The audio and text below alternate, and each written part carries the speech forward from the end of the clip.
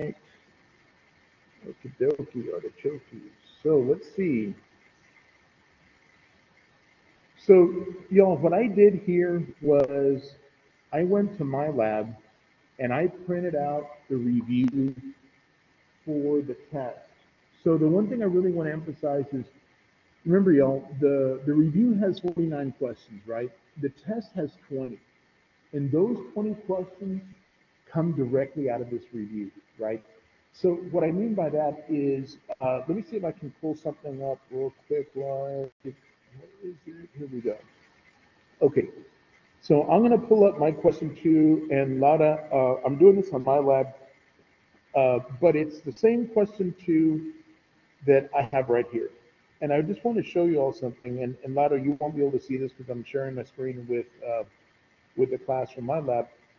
But I'm going to go ahead and answer this one here, okay? And guys, I hope you trust me because I've been doing this for a little bit of time, and I'm going to say the answer here is going to be plus or minus 8, and there should be an I somewhere in here.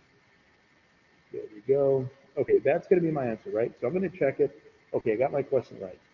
Now, before I go on to the next one, I'm going to hit similar question. If you notice, the only thing it did is it changed my problem. I know, Laura, you can't see this, but it changed my problem from x squared equals negative 64 to x squared equals negative 36. So when I tell you all that the problems that I taken directly from the review, is it going to be the same numbers you have? Maybe, maybe not. But if it's not the same numbers, it's going to be something real similar. You see what I mean? So the one thing I want to emphasize is I say I take them directly from the review, and I did. It's just that every problem has what we call a variation. It gives you a new type problem, okay? But the problems aren't going to be different other than the number might change a little bit, but the problem itself is the same for the problem. So that's one thing I really wanted to emphasize with you guys, okay? So, anywho, um, what I really wanted us to do tonight, y'all, was this is my time for you guys, is just to ask you, hey, what questions do you want to ask me? Sir, can we do number 3? Sure. Can we do number 7? Claro que sí. Whichever ones y'all want to do, guys, this is what we're doing, okay? So again, whatever questions y'all have, ask me. And then, guys, I'm going to share before I get started on review stuff. Hello, hello. Before I get started on review stuff, guys, I'm going to stop sharing this part real quick.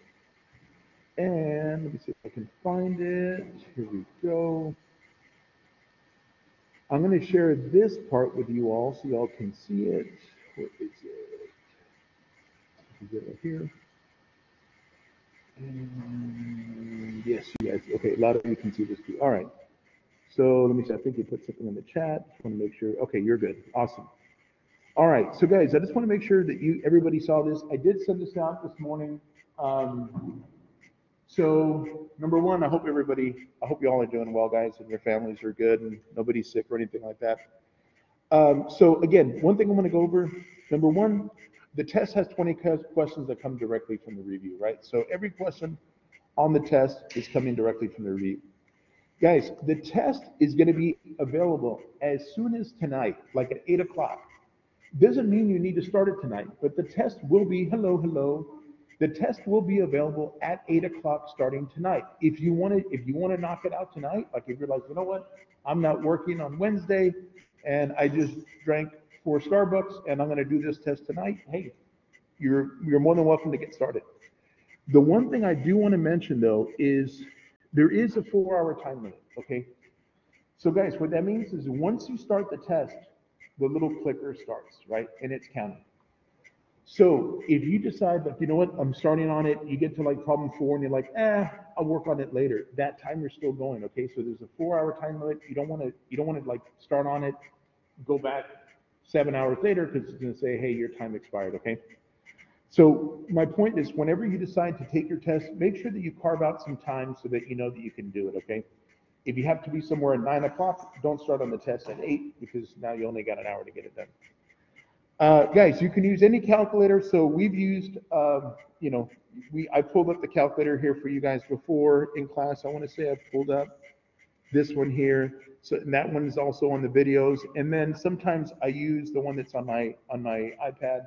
It's at Graph and Calc 83, or if you, that one, guys, Apple started charging for it.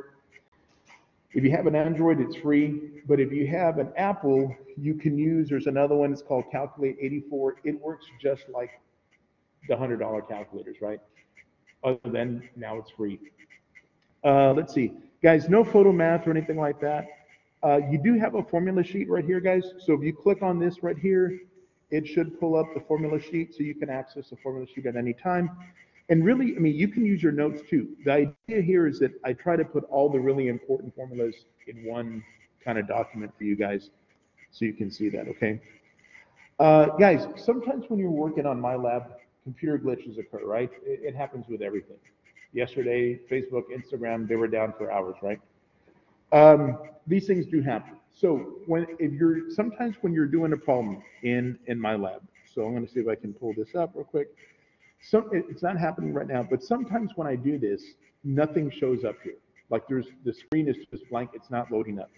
When that happens, all you're going to do, close it up, just go ahead and hit leave, come back, try it again. It usually pops up and it opens up right then again for us, okay? Usually that's the case. We don't usually have any other issues other than that. Let's see. So tonight, guys, all we're doing is reviewing for the test, okay? So I just really want to make sure, are you guys good with, like, you know how many questions on the test, you got the formula sheet, you know that you got a 4-hour time limit. I just wanted to make sure that everybody was good with all that kind of good stuff, okay? Guys, the test, you're going to be able to work on it any day, whenever you decide to do it. You can start it as early as tonight, or you can wait till next Monday if you want to, or you can do it on the weekend, right? So say, Mom, I'm not going to go to church today. I'm going to stay home and do math. Okay, I'll tell the priest that that's why you're not here, and then you can work on your test or whatever, right? But guys, the test is open for the next few days, okay? So anyway, I just wanted to make sure you guys were good with all that stuff. Let me get back to the review. Let's see. Here we go. Okay. And like I said, y'all, what I really wanted to do today was just answer your questions. So don't be shy, guys. You got a question, tell me. And I'll even do something like this. And I'll ask you guys, are there any problems from 1 through 5 that you all want me to do? And if they are, I will be happy to do it. Anything 1, 2, 3, 4, or 5?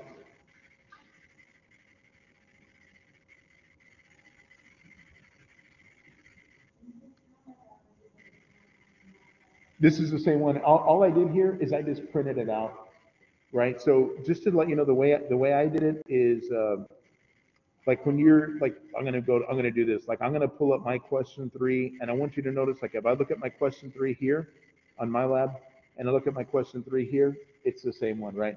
And really all I did was right here under Get More Help, I hit print, and then I said print the entire assignment, and that's what I did. Yeah. So guys, I'm sorry. I probably should have told that to you guys before. I'm sorry. That was my bad. And I didn't even think about it because, like, in one of my other classes, in my statistics class, one of my students said that's what he does. He prints it all out, does everything on paper, and then he just goes back and just starts entering in the answers. Okay. Yeah. I'm sorry about that, guys. I should have been better and told you guys about it. And anyway, when you're going to do it, guys, hit print the entire homework assignment. Otherwise, because it's always on this one, and it's going to print one question. You know what I mean? And then, so you'll use a whole paper to print, something this big. And then anyway, guys, another thing you can do, I'm just making this up just to show you guys. When you do this here, obviously, like I'm not connected to a printer here.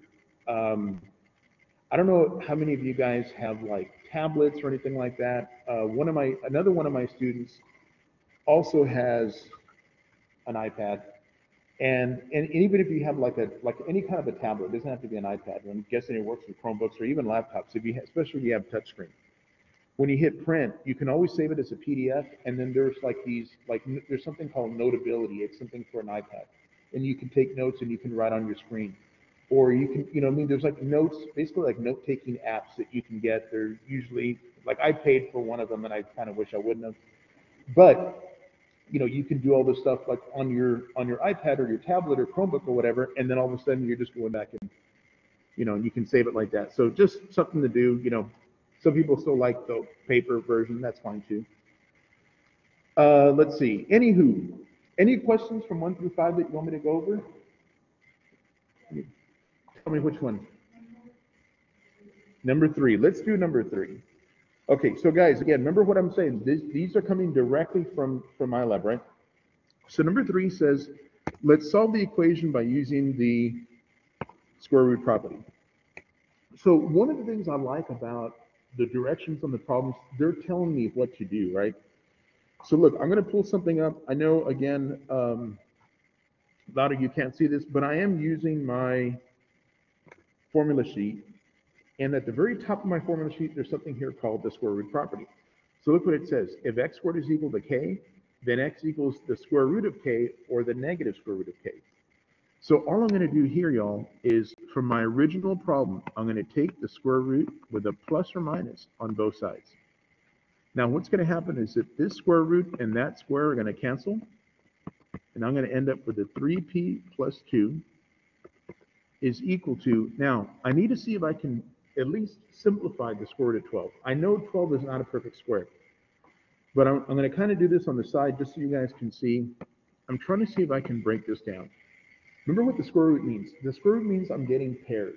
So if you were a little kid, when you were a little kid, sometimes you had a bunch of change or you took your dad's change or whatever, and you would take the pennies 1, 2, 3, 4, 5, right? 1, 2, 3, 4, 5. I'm doing the same kind of thing, but with square roots, I'm getting pairs. I'm getting 2s, okay? So look, I'm going to break this up into 2 times 6. I'm going to break this up into 2 times 3. What do I have a pair of? We have a pair of 2s. That means that the number 2 is going to come outside. This one, since it's not paired up, has to stay inside, okay? Now, if you notice, remember, we still have that plus or minus right there, okay? I'm trying to solve for the letter P, meaning I'm trying to get this piece here all by itself. So the first thing I'm going to do, I'm going to take that 2 and I'm going to send it over to the other side. When I cross equal sign, the sign of this 2 is going to change to a negative 2, because anytime we cross the equal sign, the sign of our number changes. And since I'm trying to solve for the letter P, I'm going to divide everything by 3. And guys, when I say everything by 3, everything.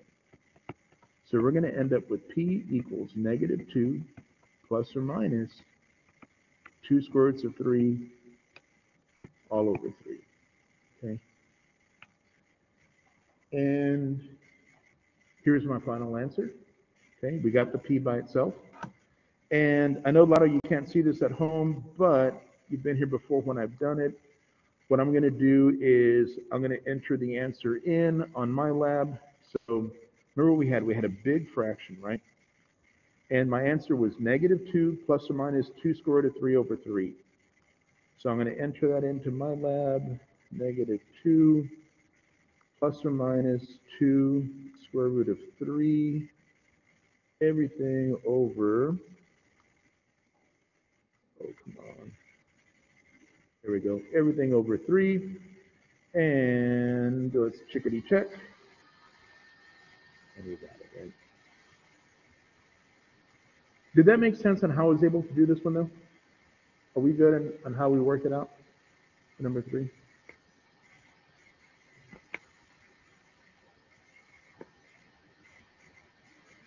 Any other questions y'all want me to do here? 1, 2, 3, 4, 5? Anything? Yes, ma'am. Let's of course, let's do yours. What's your problem? Equals 8 like this? Okay. So similar problem, right? Remember, the first thing I'm going to do here, take the square root on both sides, right? So remember, this square root and that square go away. That gives me 5p plus 1. Remember, I need to see if I can break down the square root of 8. So over here on the side, I'm going to go 8 is 2 times 4, and 4 is 2 times 2. So look what we have a pair of. We have a pair of 2s. So that this 2 is going to come outside, but this one here stays back inside. Am I okay with how I'm breaking down my square root of 8? So guys, remember, square root means you're getting pairs. So if you have three of them, you group two, and whatever number you have two of, that comes outside. The other one, the third one, has to go back under the square root. Okay? Now, remember what we're going to do. We're going to take this one, and we're going to bring it to the other side.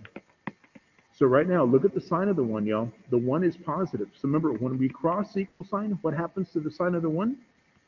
Negative. Very good. I want to point something out, y'all. When I get to this step, I cannot combine any of those numbers, okay? So you don't have to do an extra step of trying to combine them because you never can, all right? Now, the only thing we're going to do now is we're going to divide both sides by 5. And so we end up with -1 plus or minus 2 square roots of 2 over 5.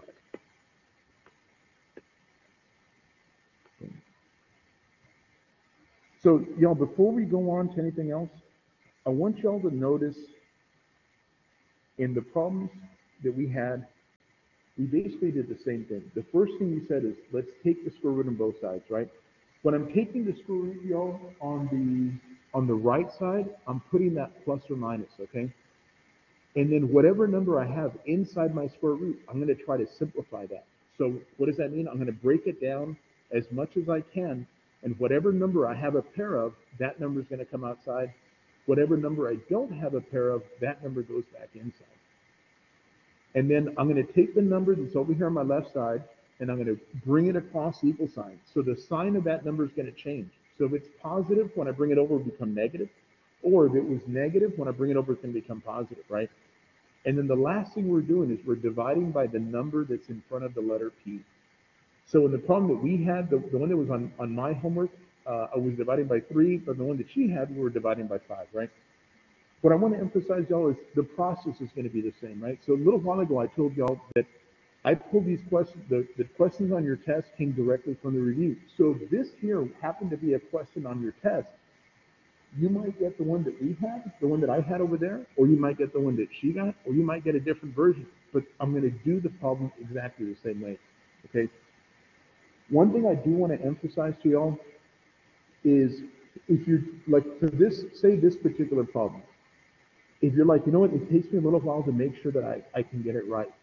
When you're doing this in my lab, keep going to, like if you do this problem and you still kind of struggle with it, it took you a little while, do similar questions. Oh, look, similar to even the one that you had, right? We have a 5 plus 1, but instead of an 8, we got a 12. But I would keep doing this kind of thing. I would do it a few times to where like, okay, you know what? I hope that question's on the test because I know I'm going to get it right. You know what I mean? Do that as many times as you need to so that when you do take the test, you're like, okay, I can do this. All right. Let's see. Any other questions y'all want me to go over? 4, let me stick it down here and we'll go 4 or 5. Anything from 4 or 5? Are we good so far? Okay. Yes. Okay, so 5 or 6, either one? Okay. So guys, I'm actually going to do number 6 because number 6 involves one extra step, okay? So, very good. Let's do number 6. It says, solve the equation using the quadratic formula. So guys, again, one more time, I'm going to pull up my formula sheet. Let's see if I can get it. Here we go. Here's my formula sheet, okay? I want y'all to notice something, and I'm doing it with a little cursor right here. I can't highlight it, though. But do you see where it says ax squared plus bx plus c equals 0 on my quadratic formula? That's what I'm looking at. So when I come back to my problem here, what I want to do is I want to make this problem here equal to 0.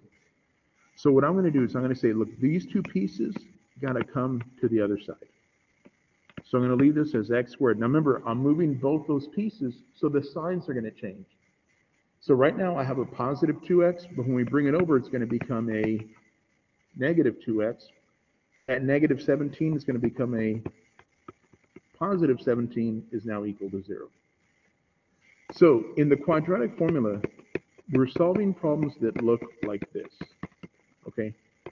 So in order for me to do the quadratic formula, I have to know 3 things. I have to know my numbers A, B, and C. So I'm going to ask you all a question. If we do a little stare and compare here, can you all tell me, if you look at this part here and look at this part here, what's my number A? 1, good. What about my number B? -2, excellent. And our number C? There you go. Okay, the next part, y'all, is using the quadratic formula. Again, you don't have to memorize this because you already have it, right? But I told you all you could sing it if you want to. Okay, and let's see. Guys, when I do mine, I go real slow. The first thing says a negative, so I'm going to put a negative. Then it says the number B, -2. Plus or minus, let's see, B squared, -2 squared, minus 4 times A times C, all over 2 times A. Okay, and then we'll do the same thing. So now we're going to fix some pieces. Negative and negative makes it positive. Okay, -2 squared is a positive 4. I'm going to take my calculator here, y'all, because I need to figure out what's 4 times 1 times 17. So let me turn this on. There we go. 4 times 1 times 17. I know you can't see this loud. I'm just using my calculator. 68. So minus 68 all over 2. Okay. And let's see. So now I have x equals 2 plus or minus 4 minus 68 is a minus 64 all over 2. Okay. All right. So first thing here, y'all, square root of a negative 64. One thing you could always do is you could say, hold on, what is the square root of 64? Well, we know it's 8. So if there's a negative on the inside, that's going to give me that 8i business, right? So anytime there's a negative, this is when we have our imaginary number. This was like the very first section that we had. It was like 7.7 complex numbers, imaginary numbers. Okay, now, the next thing I'm going to do here, y'all, is if this number here can be divided into both of those, we'll do it. And 2 does go into both of them. So we're going to say, look, x is equal to 2 divided by 2 is 1. 2 goes into 8 4 times. So my answer here is 1 plus or minus 4i. Now, remember, guys, I can enter that in exactly as the way we came up with it, okay? So again, I'm going to pull up my homework. This was number 6. So let me go over here. Let me get number 6. Save that score. Okay, let's do number 6 here. And we came up with 1 plus or minus 4. There's the I right there. And I'm going to go check my answer. And we got it. I want you to notice something, y'all. When I'm writing my answer in, I'm not putting the x equals. I'm just putting what the answer is, right? So you notice how when we did our problem, we came up with x equals 1 plus or minus 4i. The only part that I'm entering in into my lab is just the 1 plus or minus 4i, okay? And guys, remember, I want to emphasize what this means. This really means 1 plus 4i and 1 minus 4i. If you wanted to enter in 2 answers, you could go like this: 1 plus 4i, comma, 1 minus 4i. You could do that if you wanted to. The main reason I wanted to explain that part is just so that we understand that anytime I have a problem that has an x squared, I'm going to get 2 answers. Every single time, I'm always going to get 2 answers. If I have an x squared, I'm going to get 2 answers. So when I write it like this, it's easy for me to understand here's 2 answers. One of them is 1 plus 4i, the other one is 1 minus 4i. When we write it this way, people think it's really one answer, but that plus and minus means I'm going to do 2 different things. One of them I'm going to add, one I'm going to subtract. However you enter it in, it doesn't make any difference, okay? I always just try to do the one just so that, I don't make a mistake by sometimes, and guys, if this happens to you, let me know, because I can fix it for you. So look, let me do something like this. If I were to have entered my answers into 1 plus 4i, comma, 1 minus 4i, but I got big pinkies. So instead of me hitting the comma, if I hit the period, it's going to count it wrong. Why? Because it says to use the comma and I hit a period. If something like that minor happens to you guys, right? After you're done with your test, you're going to submit it. You're going to be able to review. You're going to see what grade you got. You'll be able to see what questions you got right or wrong, okay? If something like that happens to you, like, sir, look, I did everything right, but I hit a period instead of the comma. If it's something minor like that, send me a message on Pronto, okay? I can go back, I can look at it, I can fix it for you, I can give you credit. If you get something small like that, just let me know, okay? Yes, ma'am. Yes, anything like that. So like, remember that the other day, was it our class? Was it your class? It was, I don't know if it was you or there was another, because I got 3 college algebra guys, so I don't remember which one it happened. But somebody had done, and I don't think it was in your, it was actually somebody who I was working with last night. Somebody entered their answer and they had the right numbers, but they put parentheses as if it was a point, and it wasn't a point. It was just like the two answers, like 3 and 5, but they put parentheses. I said, that's not a big deal. You got the right answer. You might have written it a little bit different. Something like that happens, send me a message on Pronto. Take a picture of it. Hey, sir, this is what I did. This is what the right answer was. Can you help me out here? No. Oh, Siri's listening to me. I'm not talking to you, Siri, but something like that, okay? If something like that happens, just give me a heads up, okay? Good, good, good. Let's see. Let's come back over here. So, Robert, were we good with number 6? Excellent. Good, good, good. So, guys, let me pull up something here. I'll do it this way. Let me put these 3 questions up. So I got 7, 8, and 9. Did anybody have any questions, or do you guys want me to do anything from 7, 8, or 9? Which one? Number 8. Let's do number 8. Okay, so number 8 here says a projectile is launched from the ground with initial velocity of v0 feet per second. And I want you to notice they give me an equation here, right? So I'm going to write this out. S equals negative 16t squared plus v0t. Okay, look what they tell me v0 is equal to. v0 is equal to 96. So I'm going to put this as a 96t. And it says, the first part of the question says, find the times when the projectile will A, reach a height of 80 feet. So this here is going to be equal to 80, okay? The S, guys, is telling me the position of the height. And so all I've done so far is I copied this piece down. The V0 were replaced with a 96. And then since the height is 80, I'm setting it equal to 80. So look, we're going to do this. Let me see if I can move over a little bit. I just want to go where I don't have too much mess. Okay, right over here. So S equals, well, I'll put it this way. Oops, that's not my eraser. Negative 16t squared plus 96t equals 80.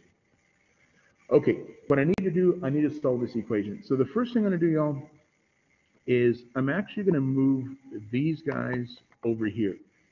Instead of me moving the 80, I'm going to move the 16 and the 96 just because I hate doing these problems when the number in front of the square is negative.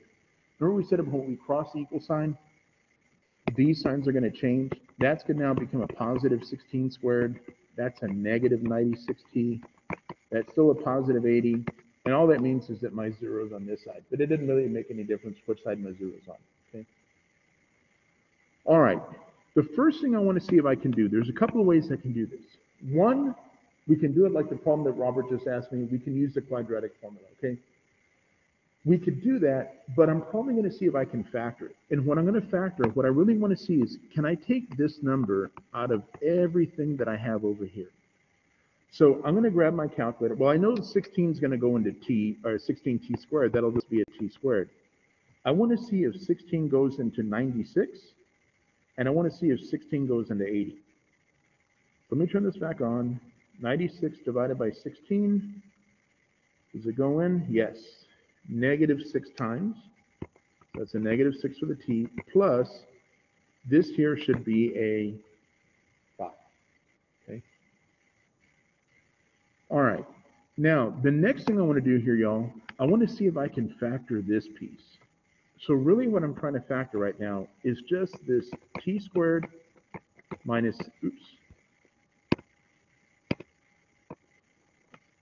t squared minus 6t plus 5. I'm just trying to factor this one. So the way I'm going to factor it, I'm going to say, look, let Remember, the number there is a 1. 1 times 5 is 5. I want to think of all the numbers that I know to multiply the 5. Well, actually just 1 and 5, right? But I need for them to add up to what kind of number? What kind of 6? Negative 6. Look, guys, could we do this? Could we make that a negative 1 and a negative 5? They still multiply to a positive 5 because a negative times a negative is still a positive. But if I add them together, minus 1, minus 5, if I owed you $1 and I borrowed another 5, I would now owe you 6, right? So look, this is going to be T and T, and then I'm just going to put those numbers right here, minus 1, minus 5, okay? So we've already factored this part here. We know this is 0, 16, this is T minus 1, oops, and T minus 5, okay? So guys, I'm going to set each of those parts equal to 0. T minus 1 equals 0, T minus 5 equals 0. I'll tell you about the 16 in a minute. When I move that 1 over, that's going to leave me with a positive 1.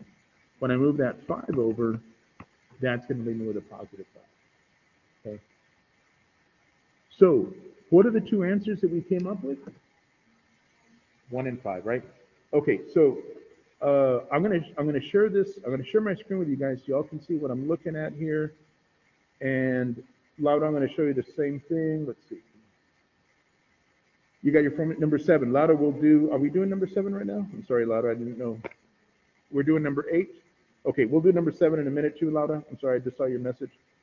So look, what I want to do here with you guys, and Laura, I want you to see this too, is I'm gonna share. Stop sharing that part here, and I'm gonna share my review with you guys. Okay, we're working on number 8. Okay, and we said the two numbers that we came up with were 1 and 5, right? And remember how I told you guys I'm going to enter them. I'm just going to put 1, comma 5. But I want to show you guys, if you do this, let me know, right? When you're doing your test, guys, it's just like when you do a quiz. When you do a quiz, you don't find out if you got the problem right or wrong until the very end, right? I should not be putting parentheses. But what happens if I do, right? And I go like that, and I say, check my answer. Look what it's telling me. It's not right. If you do this, right, you won't know, it won't tell you until you're done. But if you do that, let me know, you'll get credit for it. What am I supposed to be doing? No parentheses, just 1, comma 5. Check it. There we go. Okay. I wanted to show you though that if you make a mistake like that by putting parentheses, I'm okay with it. Let me know. I'll fix it for you. Okay. Now, let's do the second part. The second part says, when are we going to return to the ground? Okay. So let me stop sharing this and let me get back to my problem. And then Lada, I will definitely do number 7. Okay. So remember what our equation was here, y'all? This was our equation right here. S equals negative 16t squared plus 96t. We set it equal to 80 because that was the first type. The second one says, when are we going to reach, or when are we going to return to the ground? Okay. So I'm going to take the same equation that we had before. Do it over here where I got some room. There we go.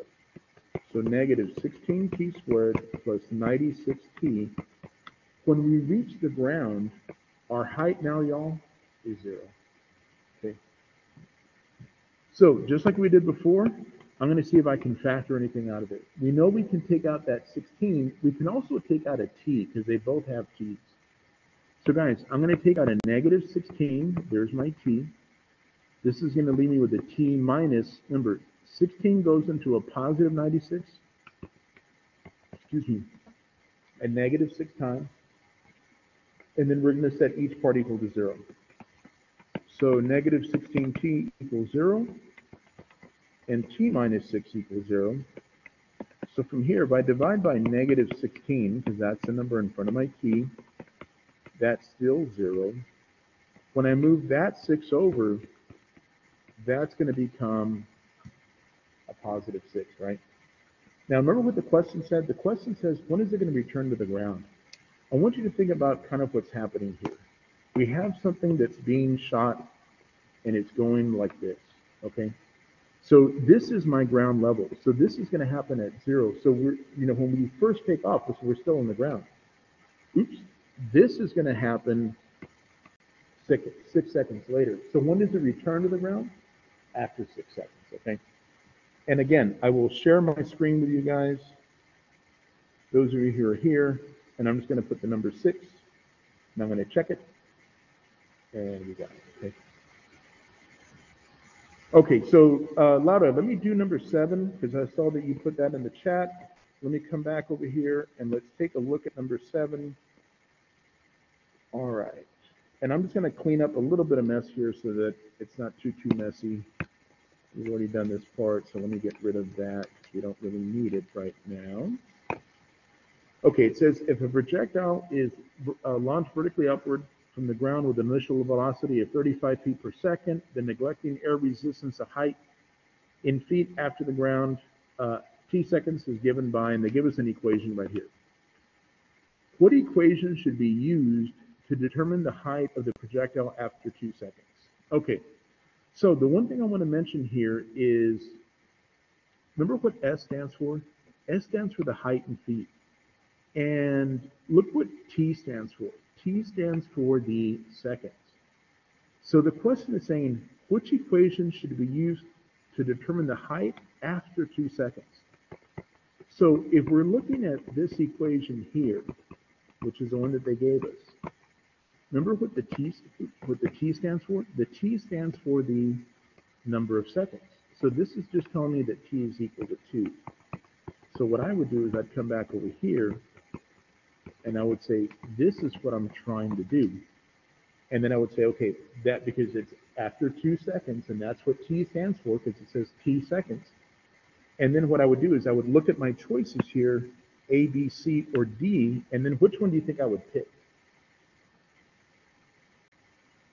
B, right? B looks like it's going to be my correct answer because this here looks just like that one right there, right? And that would be my answer. So let me see. Okay, Laura, are we good? I just want to make sure. Got it. Awesome. Excellent. Perfect. Okay, so guys, let me keep scrolling a little bit, and I'll do this. And then, let me see, which was one. This number 12 was the one that you were going to ask me, right? I know number 12 was probably the one that we were going to go over. So guys, let me ask you a question. What about 9, 10, 9? Okay, let's do number 9. So let me get my eraser. I was doing number 9 earlier before y'all got here, but we'll do it again because it's a good question to ask.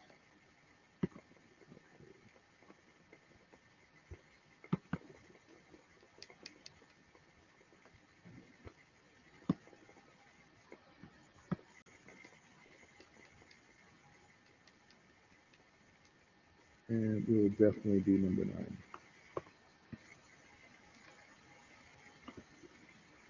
Okay, that's good. There we go. Okay, let's take a look at number 9. So number 9 right here is 2x plus 5 over 2 minus 3x over x minus 3. Let's see, equals x. Now, guys, I'm going to think of this as x over 1, okay? Anytime you're trying to solve a problem that has fractions, what we want to do, we want to find what we call the LCD, or the lowest common denominator. Remember what the denominator means. Does the denominator mean the numbers on the top or the ones on the bottom? On the bottom. The easiest way to find our common denominator is put all of them together. What I mean by put all of them together, write it like this: 2x minus 3. Now, since this number over here, y'all, is a 1, I don't really have to put it in because I'm multiplying, and I know when I multiply by 1, nothing changes, right? Now, what I'm going to do is I'm going to put this stuff in brackets, and I'm going to think of this over 1. And the way we multiply fractions is we go super slow, and we go one piece at a time. So I'm going to take this piece right here once, twice, 3 times. Okay, so look, and I'm going to go like this: 2, and then parentheses x minus 3 times this piece. I'm just going to write it like this: 2x plus 5. Now there's a minus here, so I'm going to put a minus. This one again, 2 and x minus 3 times that guy, 3x. And then a third time, 2x minus 3 and this guy right here, okay? And then we did the top parts. Now we're going to multiply the bottom numbers. But I want you to notice, look at this bottom number. That bottom number there is 1. So 1 times 2, still 2. 1 times x minus 3, still x minus 3. 1 times 1, still 1. Okay? If we did this right, y'all, certain things should start canceling out. Like this 2 and that 2 will cancel, so I'm going to be left with an x minus 3 and a 2x plus 5. And then this x minus 3 and that x minus 3 are going to cancel. I'm going to go real slow. Look, I'm going to take that negative 2 times that 3x. That's a minus 6x. Okay? And then nothing is really going to cancel here, y'all. So I'm just going to put the 2 and the x together. 2x and x minus 3. Before we go on, are we doing okay so far? Okay. Guys, I want to mention this problem is not necessarily all that hard, but it's a long problem, okay? So look, let's go real slow. Let's start following this out. X times 2x, 2x squared. X times 5, 5x. We've used that x, we don't need it anymore. Let's do the negative 3. Negative 3 times 2x, negative 6x. Negative 3 times 5, negative 15. I still have this guy, so I'm going to write it down over here, negative 6x equals, it's supposed to be an equals, looks kind of like supposed to be equals, looks kind of like a z, equals, let's see, 2x times x is a 2x squared, and 2x times negative 3 is a minus 6x. Okay. Now, I'm just going to start putting pieces together. So we have a 2x squared. Let's put these together because they can go. 5 minus 6 is a negative 1x minus 15 minus 6x equals 2x squared minus 6x. Okay. And let me see. Let me get rid of this mess over here. Okay. I can put this one and this one together. So 2x squared minus 1 and minus 6 is a minus 7x minus 15 equals 2x squared minus 6x. Okay. And then what I want to do, I want to get rid of this 2x squared. So let me subtract it here, and I got to subtract it there. Okay. And then these 2x squareds are going to cancel, and those 2x squareds are going to cancel. And we're going to end up with, let's see, negative 7x minus 15 equals a minus 6x. Okay, we're almost done. Okay. Now, when I get to this step right here, y'all, what I'm trying to do is I'm trying to get all the x's on one side and all the numbers on the other. So if this is a minus 7x, let me add 7x. Okay. That's going to leave me with a negative 15 right here. Negative 6 plus 7. I owe you $6. I have 7. I'm left with 1. And it's just the 1x, right? And so I'm ending up with x is equal to a negative 15. Okay. So I'm gonna zoom out, guys, so we can see how we started off the problem. This is where we started off from. And I know it's kind of hard to see because I am zooming out, but I'll zoom in as we go. Okay. So remember, anytime I'm doing this here, my first step always is let's find our common denominator. The way we find the common denominator, take all the denominators, put them together over 1, and then start multiplying. And when I say start multiplying, I'm not actually doing any kind of distributing until I've been able to cancel stuff on the top with stuff on the bottom. If I try to multiply it first, it's going to be real hard for me to do the problem. Canceling is going to be done first, and then we'll multiply, okay? What I mean by canceling, y'all, is like this. Like this 2 and that 2 cancel. and this x minus 3 and that x minus 3 cancel. If I try to multiply it first and then try to cancel out later, it's going to be way too hard to do. Cancel it first. Once we cancel, then we start multiplying it out, combining like terms, and we'll come up with our answer, right? So if you notice here, guys, again, we came up with a negative 15. So this was number 9, I want to say. Yeah. Right here, I'm just going to put negative 15. I'm going to go chickadee check. Okay. There we go. All right, so that was number 9. Okay.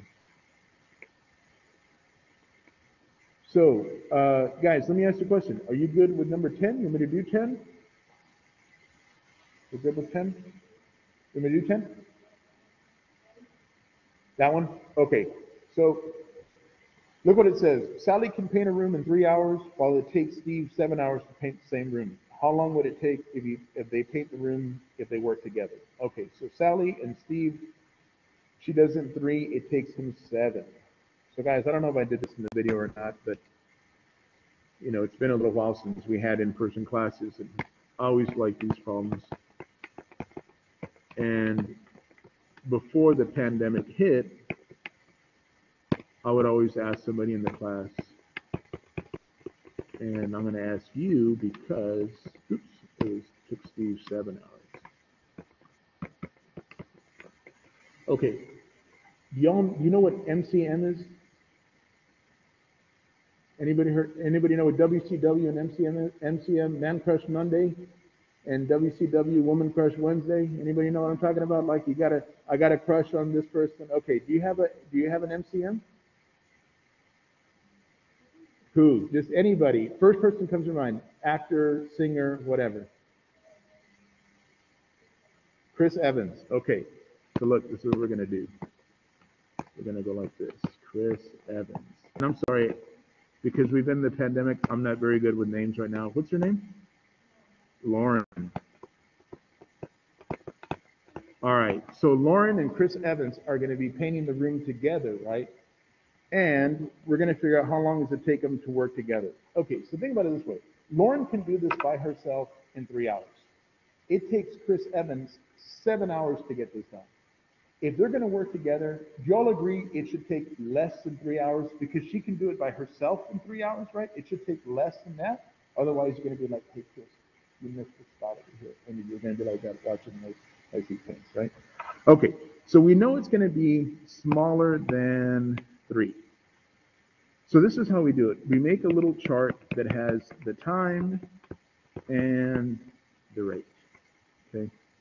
And we say, look, we have Lauren, we got Chris Evans, and then we have them together forever, right? Okay, so Lauren does this in 3, Chris does this in 7. How long does it take together? We don't know. We're going to call it T. Okay, and then let's see. The rate. If it takes Lauren 3 hours to do this, in 1 hour she can paint 1/3 of the room. If it takes Chris 7 hours to do this, in 1 hour he can paint 1/7 of the room. And if it takes them T hours to do this together, their rate is 1/T. Now, guys, we cannot add the times because we already said it's going to take less than 3 hours. So we can't say 7 plus 3, 10, divided by 2, 5. We can't do that because we already know it's going to be less than 3. But we can add the rates. We can say Lauren's rate plus Chris's rate is going to be their combined rate. Do you remember a little while ago when we did number 9, we said we want to find the common denominator? Remember the way we found our common denominator? We said we're going to take this one, and this one, and put them all together? I'm going to do the same thing. Let me ask you a question. What's 7 times 3? 21. 21 with a T is just 21T. And we're going to go like that all the way across. So look, 21T times 1, 21T. 21T times 1 again, still 21T. 21T times 1 again, still 21T. Now, the bottom numbers, look at the bottom numbers. The bottom numbers are all getting multiplied by 1. So 1 times 3 is 3, 1 times 7 is 7, and 1 times t is t. Now, guys, just like we did a little while ago, I said, look, we want to see if we can cancel some stuff. So 3 goes into 21 7 times. And 7 goes into 21 3 times. And this t and that t are going to cancel. Okay? And then now from here, we're going to say, look, 7t and 3t is 10t. And now we're going to solve for t just by dividing both sides by 10. We come up with 21 over 10. Now, remember what we said? We said it was going to take less than 3 hours, right? So guys, if I were to pull up my calculator, and I know, Laura, you can't see this, but I'm just taking my calculator. I'm going to take 21, and I'm going to divide it by 10, and my number should be something smaller than 3, 2.1. We know it's going to be smaller than 3, right? So now, when I come back to my lab, and I say, this was problem number, I think it's number 10? Yes. Okay, look what it's telling me here. It says type an integer or a fraction. I don't want to put 2. Let me see what happens if I put 2.1. I'm just curious if it's going to take it. Oh, it took it. Okay, it took it as 2.1. I probably would have written it though, guys, as 21 over 10, but it did take it as 2.1. The only thing I would tell you is this, and let me share this because Laura, I want you to be able to see this too. So let me go like this, let me go like this, and let's stop sharing that, and let me see if I can get my calculator up here somewhere. Here we go. That's okay. Okay, you can see it's now a lot of, so when we divided it out, we got 2.1. So guys, as long as your decimal stops, like if it's 2.1, 2.15, 2.158, that's fine. If your decimal ends up being something like 2.1358, and this keeps going on and on forever, enter it in as the fraction, okay? Because then if you start rounding it, then you're making a decision to round it. It didn't tell me to do any rounding, okay? So as long as your decimal stops, you're good. If it keeps going forever, just leave it as a fraction. All right, good deal, good deal. So now let me get back to our problems. Let's see. Lauren, I bet you're never going to forget how to do that problem now. All right. So I know you had question number 12, right? Yours was number 12. So guys, let's do number 12, and then we'll kind of keep moving along, okay? So let's see, number 12 here is this problem up here at the top, and it's solve this one here. And guys, I'm going to do this a little bit of cleaning up here because I do got a lot of mess. And sometimes it's just a lot of mess on these problems, but we'll figure this one out. Let me do a little cleanup here. Oh, come on, eraser, erase. Here we go, here we go, here we go, here we go. And let me erase a little bit more. We had done another one earlier during office hours, so I'm just cleaning up some of this mess so that we can do ours.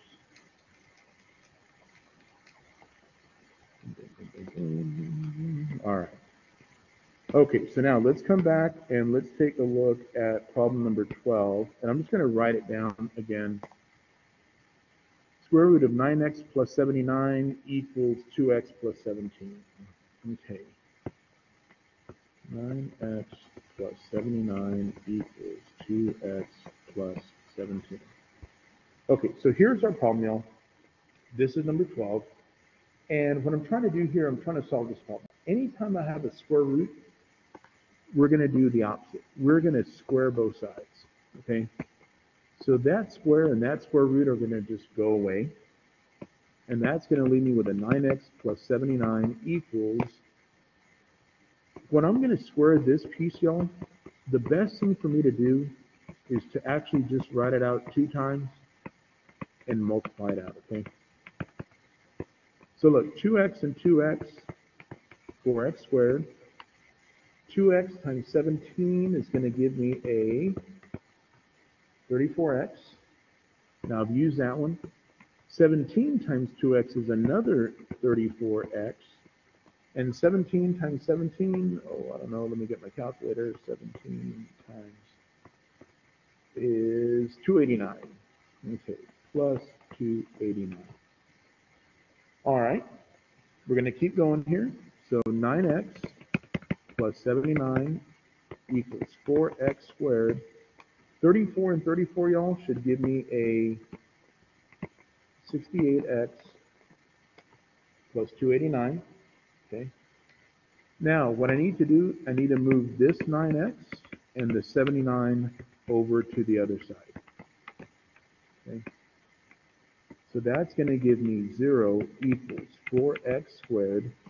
This right here, y'all, 68 minus 9 should be something like 59 with an x. And 289 minus 79, I want to say, is going to give me 210. Now, before I go on, I want to emphasize the reason why I had to move those pieces over. Anytime I have a problem that has an x squared, I need to get 0 on one side. Okay? And since my 4x squared was already positive, I didn't want to move the 4x squared, the 68, and the 289 the other way, because then the 4x squared would become negative. I just don't like doing it when the x squared number is negative. It makes it harder. In my opinion, it makes it a lot harder for me to do. Okay, so now we got a couple of options. One of the options is we could try to factor this in. But remember, if we're going to factor this, we would have to take 4 times 210. We're going to get something really, really big. And then we're going to have to figure out what numbers multiply to whatever number that's going to be, 840, and add up to 59. I don't know. What I would probably do here, y'all, I would use the quadratic formula, okay? And I would say, look, I need to find A, B, and C. So A would be 4, B would be 59, C would be 210. And it doesn't matter that my numbers are really big because we're going to use the formula. We're going to be able to use our calculator. It's not going to be that big of a deal. So look, let's do it like this. Negative B plus or minus big square root B squared minus 4AC all over 2A. Okay. Yes. Okay. So now let's go ahead and start plugging in. Negative B is the number 59. Plus or minus big square root 59 squared minus 4 times A times C all over 2 times A.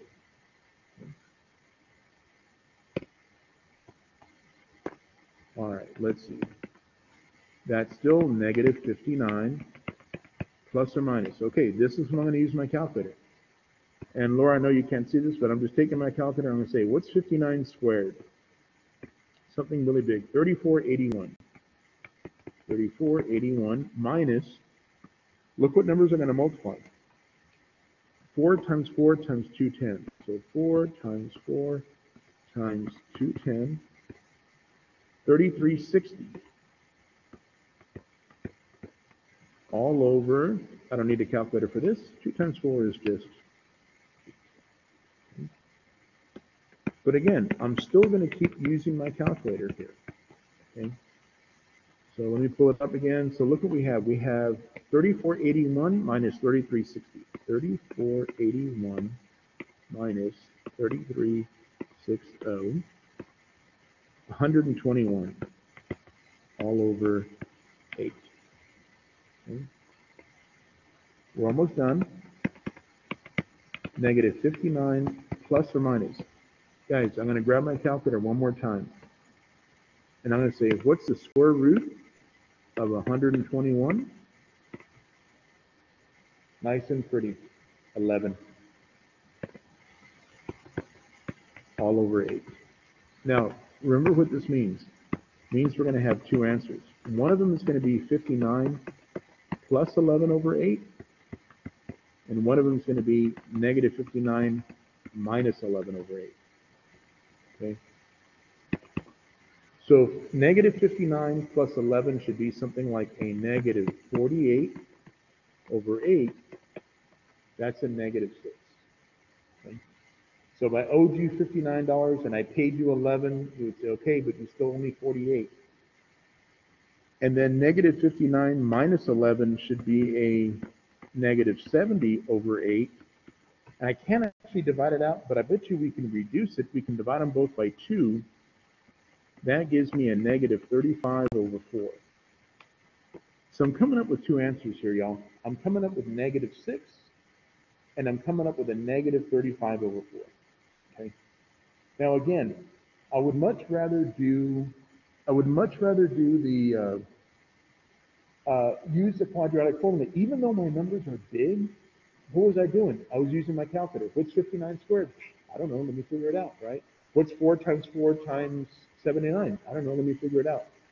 Because if I was trying to factor it out, remember what we said we'd be doing? We'd be coming back over here and we'd say, what's 4 times 210? That's 840. And then let's make a list of all the numbers that we know multiply to 840 but are going to add up to 59. That would take me much longer. Okay, that's why I wanted to use the formula. All right. So now, remember, we got our two answers. We're supposed to check to see which is the right answer now. So I'm going to come back to the original problem. Remember, the original problem was 9x plus 79 equals 2x plus 17. So one of the answers we came up with was a negative 6. Let's check the negative 6 number, okay? So what I'm going to do here is I'm going to go 9 times negative 6 plus 79 equals 2 times negative 6 plus 17. So this is a negative 54 plus 79. And let's see. Oops. Okay, here we go. Negative 54 plus 79. Oh, I don't know. Look at my calculator. Plus 79. 25. Anybody know the square root of 25? That's 5. Okay, let's take a look over here.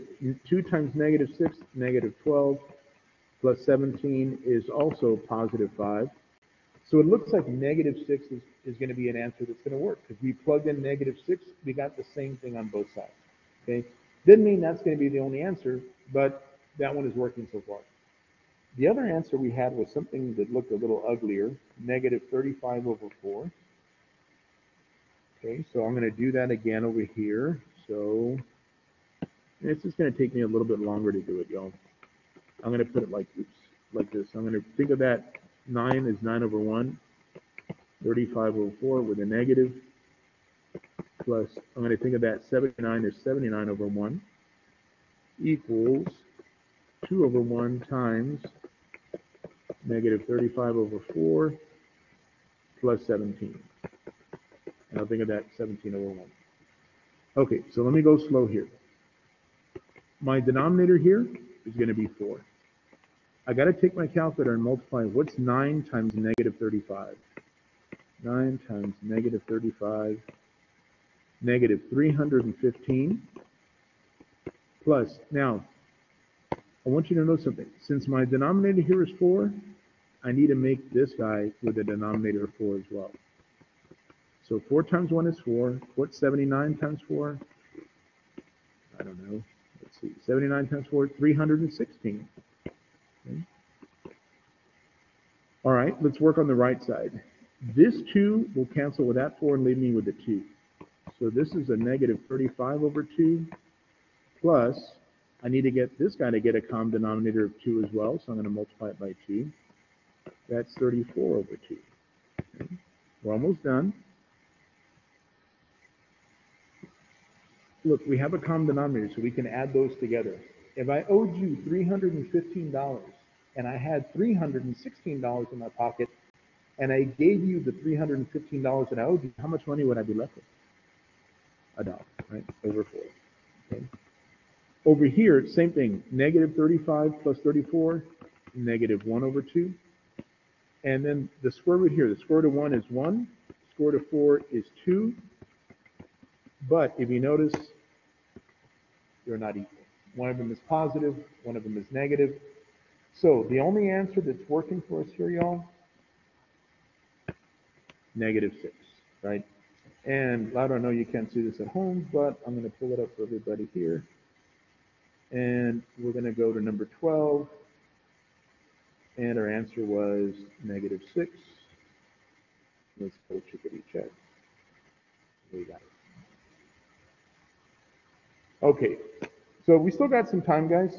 I want to make sure that we're able to answer, as many questions as we can. That was number 12. Okay, but it is 7:04, and we get out of here at 7:45, so we got about 40 minutes. Are there any other questions you guys want to ask me that you've had a chance to look at, or that you're like, you know what, I don't even know how to do this one, and let me know so that we can get it done? I just want to make sure that you guys are good. You know what I mean?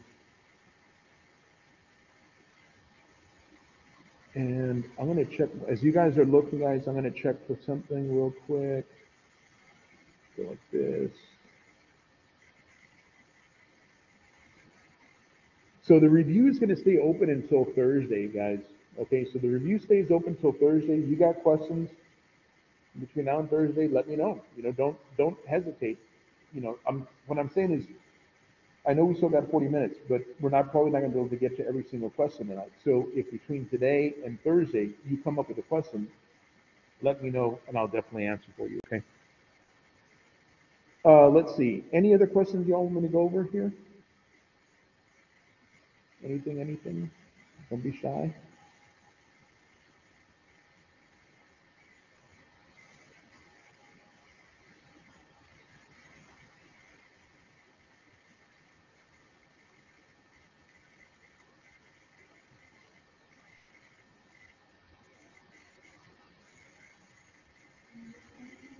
22. Let's do it to it. Let's see. 22 right here. Okay, perfect. So it says decide whether the equation or not, whether or not the equation has a circle as its graph. If it does, give the center and radius. If it does not, describe the graph. Okay, let's see if we can do this one here. So here is our problem. So guys, anytime I'm doing these problems, what I'm going to do, I'm going to rearrange the pieces. I'm going to put all the x's together. I'm going to put all the y's together. So look, I'm going to write out this x squared, and then I'm going to put the 12x right next to it. And I'm going to leave a little bit of space over here. Okay. And let me erase some of this mess over here, y'all, so that we don't get too confused. And then I'm going to put the y squared and the 2y next to that. So let's go like this. Plus y squared plus 2y, and I'm going to leave a little space there.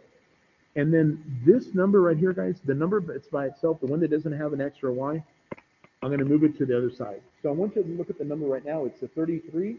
When we cross equal signs, what is it going to become? Very good. Negative 33, right? Okay.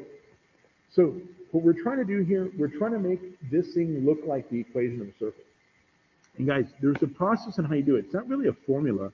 And that's why I don't really have a formula. It's not in the formula sheet because it's not really a formula. But the process says, let's take the number in front of the x. So the number in front of the x is 12. Let's divide it by 2. So the number I'm going to come up with is 6. Then I'm going to take that number 6. I'm going to put it like in a little box, and I'm going to square it. And the number I'm getting here is 36.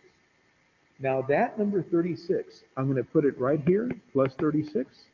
I'm also going to put it on the other side, plus 36. Whatever I do to one side of the equation, y'all, I got to do it to the other, okay?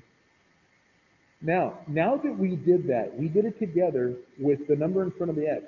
We're going to do the same thing, but instead of the number in front of the x, we are going to take the number in front of the y.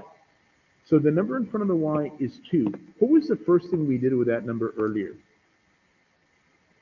We divided it by 2. So 2 divided by 2 is 1.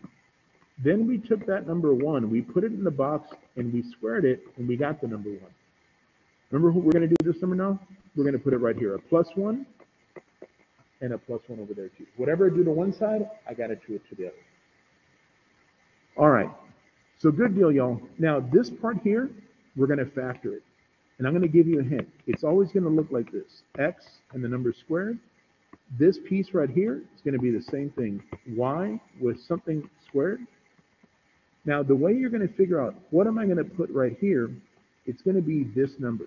Look at the sign of that 6. The sign of that 6 is positive, so that's going to be a positive 6. Same thing here. Look at the sign of that 1. It's positive, so this is going to be a plus 1. it's always going to be that number right before you square it or right after you divide it by the number 2.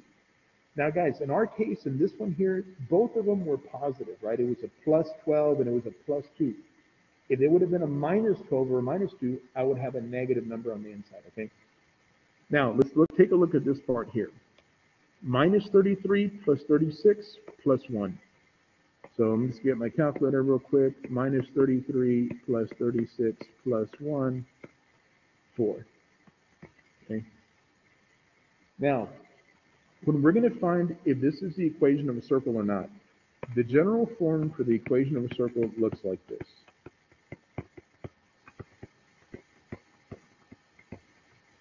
Where the center is the point H and K, and R stands for the radius.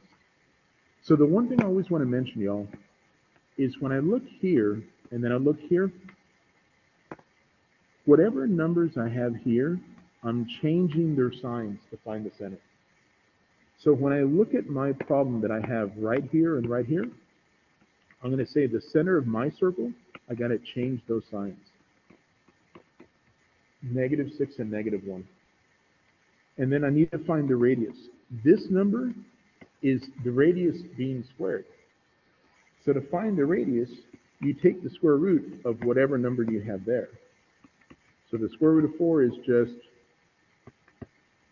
2.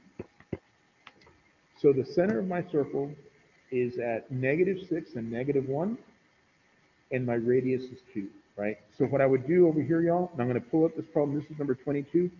I'm going to pull up this problem on my lab so we can see it. So I'm going to come down here. This is number 22. Here we go. And I'm going to say, okay, I'm going to pick choice A, and I'm going to write it as a point, -6, comma, -1. And then the radius of my circle is 2.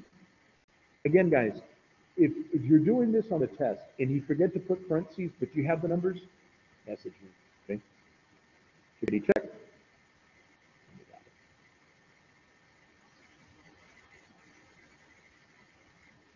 Good, good, good. Okay. Did it make sense how we were able to go through it, though? Another one similar to this? Yes. I'll tell you what, let's do this. So look, let's go right here. Let's go similar question. And I'm going to do the same thing. I'll copy and paste it here. So all I'm doing here, y'all, is just doing a similar question. And let's go like this, copy this here, and bring this down, and we'll do it right here. Okay. So if you notice, same type of problem, slightly different. Some of the numbers are a little different, not all of them. Remember what we're going to do. We're going to write like this, x squared plus 12x. We're going to leave a little space. Y squared plus 6y. We're going to leave a little space. And then remember, we're going to move that 44 over. -44, right? All right, just like we did earlier, I'm going to take the number in front of the x, 12. We divide it by 2, we get the number 6. Then we take the number 6, we put it in a box, and we square it, 36. And right here, y'all, a plus 36, and the same thing over here, a plus 36. Now, we're going to do that same thing that we did right now, but we're going to take the number in front of the what? The y. So look at the number in front of the y. It's a 6. Remember, we're going to divide it by 2. That's 3. We're going to take that number 3. We're going to square it. That's going to give me 9. So right here, y'all, I'm going to put a 9. And a 9 over here is going to be it. Okay. I'm going to ask you a question and see if we remember. It should be x. What should come over here? Anybody remember? Plus 6, right? Always that number right there. The number right after you divide it by 2, or the number before you square it. And then y, what am I going to put over here? Not 9, but plus 3, right? The number right before you square it. The number before you square it, or after you divide it by 2. Okay, and then over here, y'all, we're going to take negative 44 and 36 and 9. We're going to add those together. That should give me a 1. Okay. All right, let me ask you a question. You know what the center is? Do you remember what I'm supposed to do with, you got it, my friends, negative 6 and negative 3? What about the radius? 1, right? Because you're taking the square root of that number right there, and the square root of 1 is still 1. So look, we're coming up with negative 6, negative 3, and the radius being 1. And we're going to come back over here. We're going to say the graph is a circle with a center of, we said, negative 6, comma, negative 3, with a radius. And the radius of the circle we said was 1. And we're going to go chickadee check. And we know we got it, right? And I guarantee you that if you were sitting at home and you said, you know what, I just want to make sure I'm good, and you did that, I bet you could do it exactly the same way, right? Now that we've done it a couple of times. Good, good, good. Excellent. So again, that was number 22, right, which was right here. Okay. Any other questions here, y'all?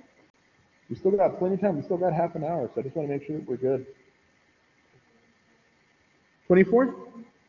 44. Okay, let me scroll down to 44. And I'm going to take a little sip of water too. Here we go. Yes. Let's do number 44.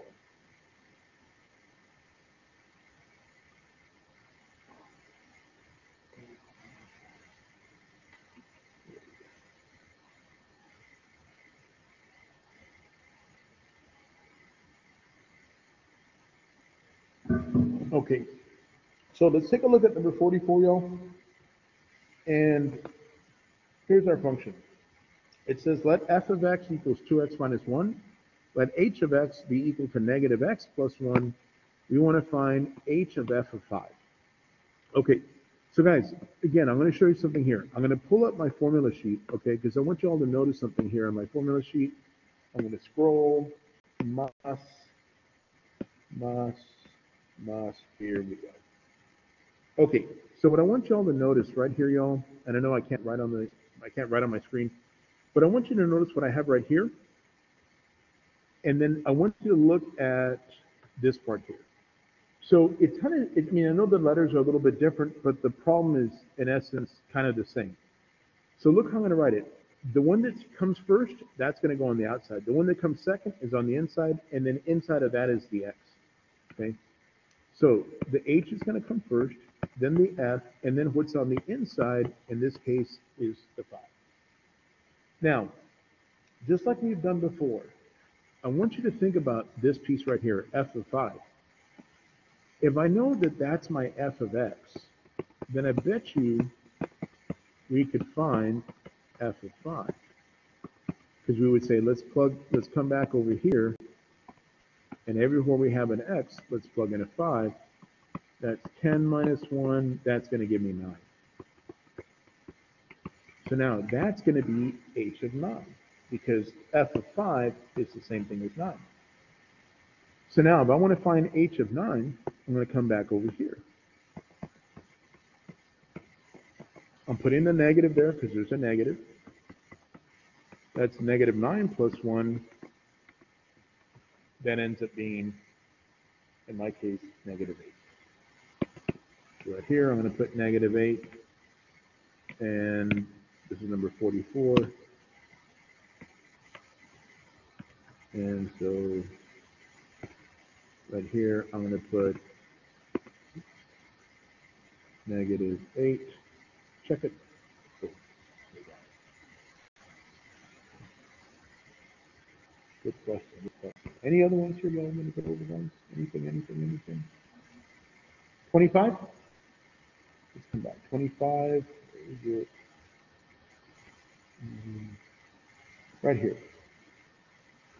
Okay, 25. So look what we're trying to do in 25. We're trying to find f of 3 and f of negative 1.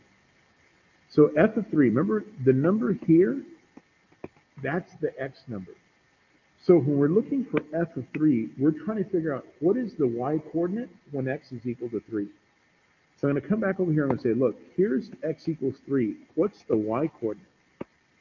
Oh, it's also 3. Did I lose you? Look, I'll show you. Look at this one. F of -1. I'm going to come back to this point. When x is -1, what's the y coordinate? There you go. Yeah, look, you can even do the same thing for 26. Look, f of -2, -2 hooks up with, there you go. F of 6 hooks up with, there you go. And you got it. Take it away. All right. Any other questions here, y'all, about anything? Robert?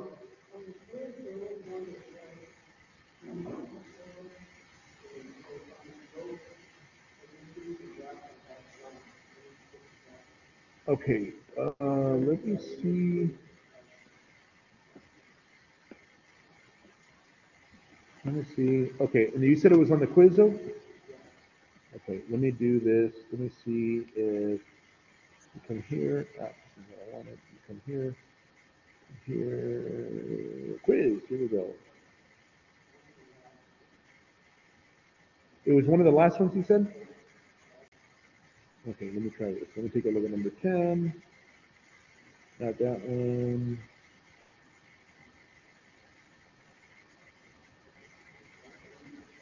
This one here?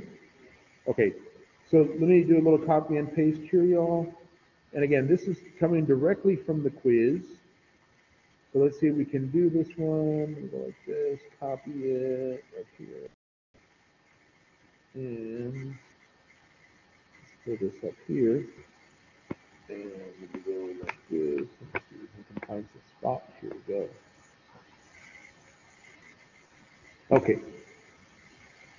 So here it says, find the slope and y-intercept of the given line and then graph it. Okay. So guys, when I'm going to do something like this, remember what I'm thinking about? I'm thinking about this y equals mx plus b every single time, right? Again, I want to point something out real quick before I keep going. That y equals mx plus b. Where is it? Ooh, right here. It's going to also be in my formula sheet, okay? And notice what it says.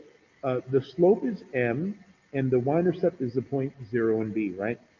So when I come back over here, remember, this is my slope, and the point 0 and b is my y-intercept, right? So let's do a stare and compare. Let's look at this equation here, and let's look at this equation here. Remember, m stands for the slope. What is the slope in this problem? What's the m number over here? 2, right? So that's going to be my slope, right? And then it's going to say, what's the y-intercept? Remember, the y-intercept, y'all, it's always 0 and then whatever the number b is. So this one here is going to be 0 and -8, right? Okay, and now what we're going to do, now we're going to have to graph it, right? So remember the way I'm going to graph this thing, y'all? That's going to be the point where I'm going to start on, okay? So I'm going to do this in green so you can see a little bit better. So here's 0 and -8. And then remember, y'all, since our slope here ended up being 2, I can think about that number as 2 over 1 because this is my rise and that's my run. So what does that mean I'm going to do? I'm going to go up 1, 2, and over 1, up 1, 2, over 1, up 1, 2, over 1, up 1, 2, over 1. And when you're doing this on MyLab, you know you're only going to do one of those points, right? And then hit the little line button, but your line's going to end up looking something like that, right? Does that make more sense on how I was able to do it? Yeah.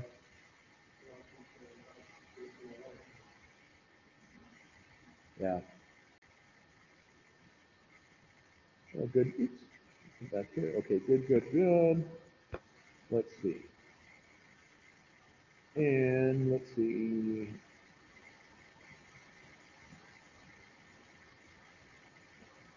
It's kind of like number 32, right? It's kind of like this one here. Yeah.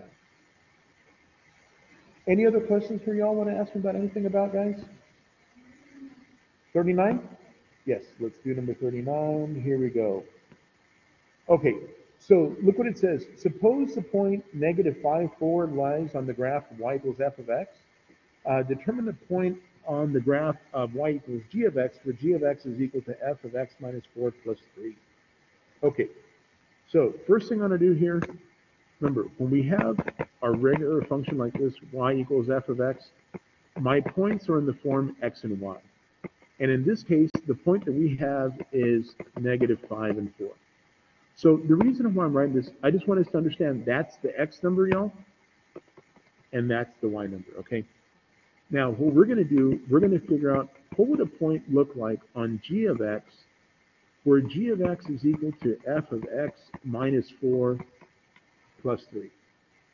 Okay, so I'm going to pull this up real quick. I know, Laura, you can't see this, but I'm going to pull this up again from my formula sheet. And what I'm doing is I'm looking at my formula sheet up here, and I'm looking at the part where we have the translations, the vertical and the horizontal translations, okay? I want you to look at this piece right here. See how I have that x minus 4, and that's on the inside of my parentheses? When I pull up my formula sheet, when it's on the inside and it's a minus, look what it tells me I'm going to do. I'm going to move to the right. Whatever number my c is, I'm going to be moving to the right that number of spaces. So in this case here, I'm going to say, I'm going to have, oops, still got that on there. In this case, I'm going to say, look, I'm going to move to the right 4 spaces. So if I'm moving to the right, what I'm really doing is I'm taking that number, that x value, and if I'm moving it to the right, if I'm going this way, I'm actually adding the number 4 to that number. So I'm going to put a plus 4 right here. So negative 5 plus 4, that's going to leave me with an x number now of negative 1. Okay. Now, I'm going to come back over here, and I'm going to look at this plus 3. Notice how that plus 3 is outside of the parentheses, right? So when I come back over here and I said, look, if my plus number is outside, that means I'm moving it what direction? I'm moving up, right? So I'm going to say, look, I'm going to be moved. This part here tells me I'm going to be going up 3 spaces. So that means with this number, if I'm going up 3 spaces, I'm going to add 3 to that number. And 4 plus 3 should be giving me 7. So that would be the point that I would now end up with. I would now end up with a point negative 1 and 7. This was number 39, right? This was number 39. So again, I'm going to pull up my homework. Let me get rid of this because I don't need it. We can get out here. Let me come back one more time. Where's mine? Here we go.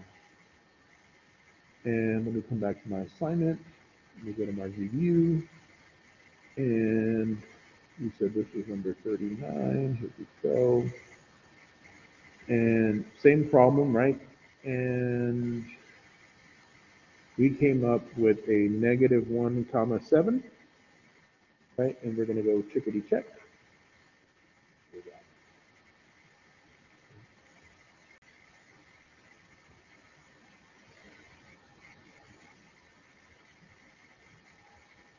So let me pull up my review again. And guys, I want to show you, I want to do like 38 because 38 is real similar to 39.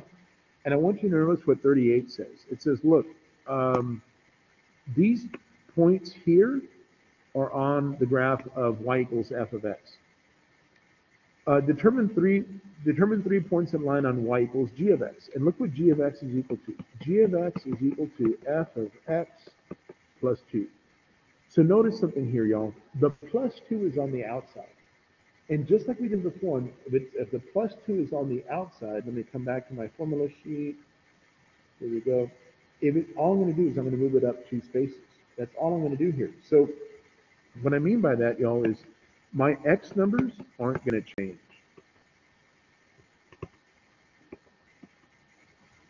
But my y numbers are going to change in that I'm going to add 2 to each of those. So 4 and 2 is going to give me 6. 6 and 2 is going to give me 8.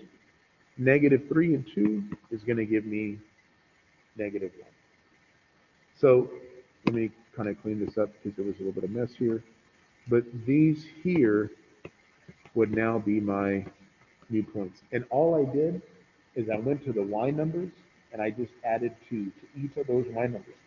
The reason I didn't change the x numbers was because there was nothing inside here other than just that X. The only time I'm going to change the X numbers is if it has F and then parentheses X minus 3, X plus 5, something like that. If it's inside those parentheses, then I'll have to change my X numbers as well. Since the plus 2 is on the outside, that's just telling me, hey, my X numbers aren't going to change. My Y numbers, though, are always just going to go up because it was a plus 2. It would have been, say, a minus 5. I would have subtracted 5 from each of those Y numbers. Okay? Any other ones that y'all want me to do? Anything? That's right. And because that plus 2 is outside the parentheses, when I look at my formula sheet, I say, look, if it's plus 2, if it's plus something outside, it's being moved up, right? So that's why I'm saying that this part right here, y'all, is going to help me so much in doing these problems. And that's why I try to put everything, I try to put it all in one document so that you're not like hunting for it. Like I said, guys, you can use your notes and definitely use your notes. But the formula sheet is just like, at least it has the formulas kind of condensed, right? They're all right here instead of you like, let me scroll. Oh, here it is. And I don't know if any of y'all actually printed out the notes because it's a lot, or if you're just kind of going on your laptop or, looking through it. Um, you know, that's kind of why I put it over here. Any other ones that you want me to go over, y'all?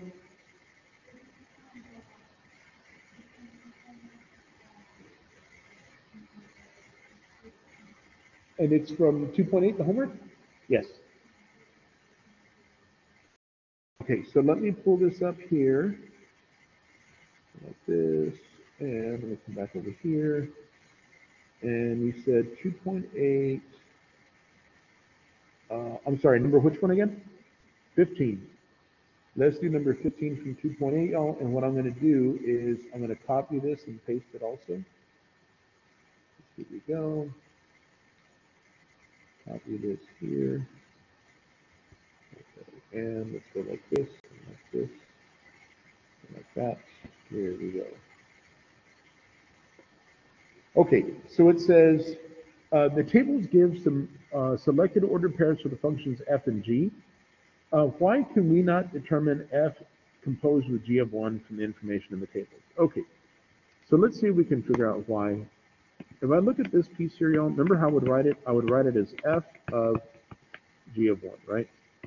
So the first thing would tell me, okay, what is g of 1? Well, g of 1 here, I'm going to use this part, g of 1 would be equal to 9, right? Okay, so we know that g of 1 is equal to 9, and f of g of 1 is the same thing as f of 9. But f of 9 would mean I have to look at this function here. Remember what this number stands for? That number there, y'all, is the number for x. And if I look at my f function here, if I look at the top numbers, is the top number ever 9? No. That's why I can't do it, because I have to be able to say f of 9, so there would have to be a 9 here, and then there would be something over there in the bottom. But because it doesn't have it, then we say we can't determine that from the table of values, right? I can do g of 1 because I can say, look, here's g of 1. When x is 1, the value of g was 9. I can do that part, but I can't do the second part of it. Does that make sense? Right? And that's why I would pick part A.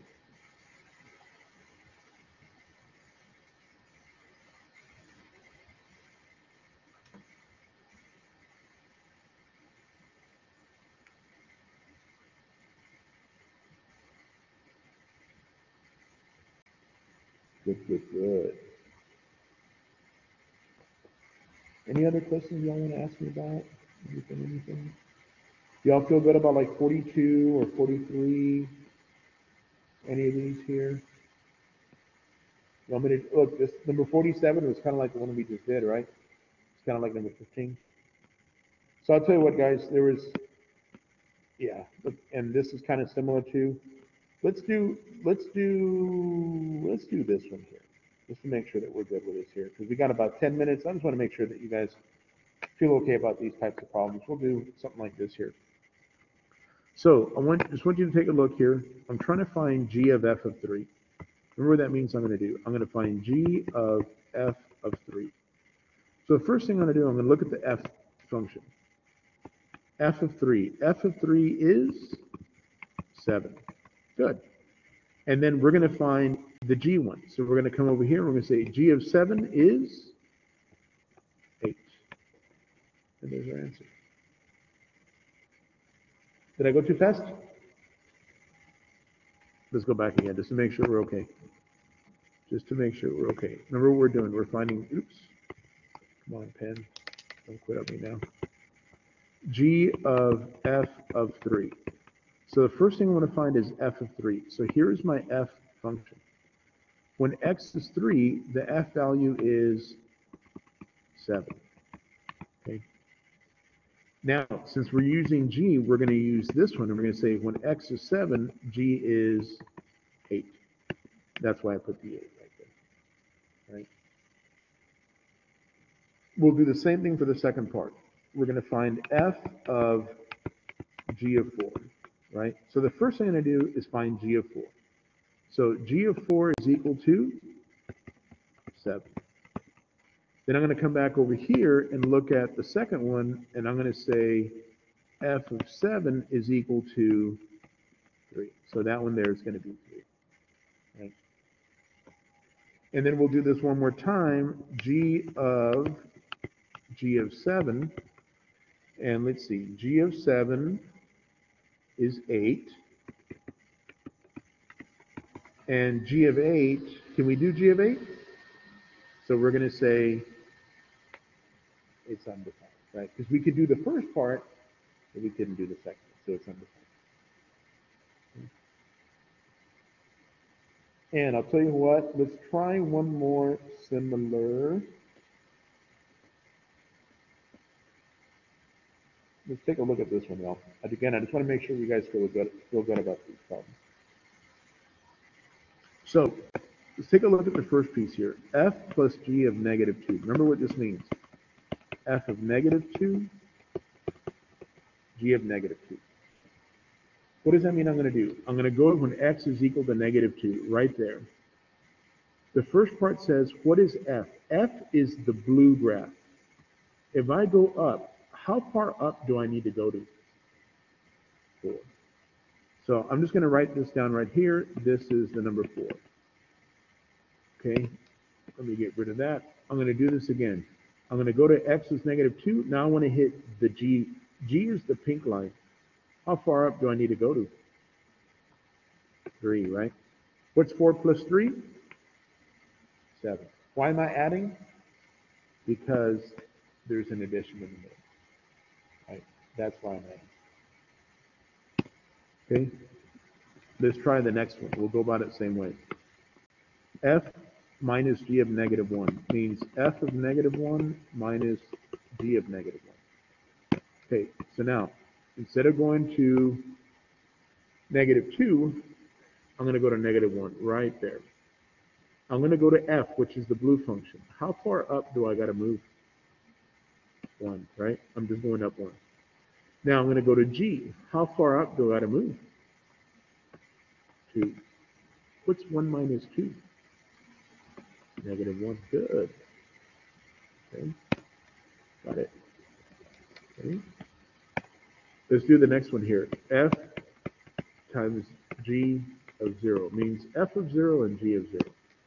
So let's do this. Remember, f is the blue function. Here I am at 0. I'm already hitting the graph of f, right? So that number is going to be 0. G, we're going to go up. We go up to 1. What's 0 times 1? There you go. Okay. Now, we're going to do this one last time. F divided by g of negative 1. We actually did these numbers earlier. I should never erase them, but oh well. F of negative 1. Here's negative 1. We're going to go up till we hit the f number. We went up 1, right? We're going to go up till we hit the g number, 2. So my answer here is 1. And we got it right. I don't know, guys. For me, I always like these problems because I'm looking at the picture. And the picture, a lot of times, it just helps me figure out how to do it. And I don't have to worry about plugging in numbers and all that kind of stuff. I can still do the same problem without having to plug in so much type stuff. And whether I do it using a picture or whether I do it using like a table, right? It's the same sort of concept, right? Anything else? Anything? All right, so guys, remember that I am going to stop recording this, so let me do that, and let me come back over here.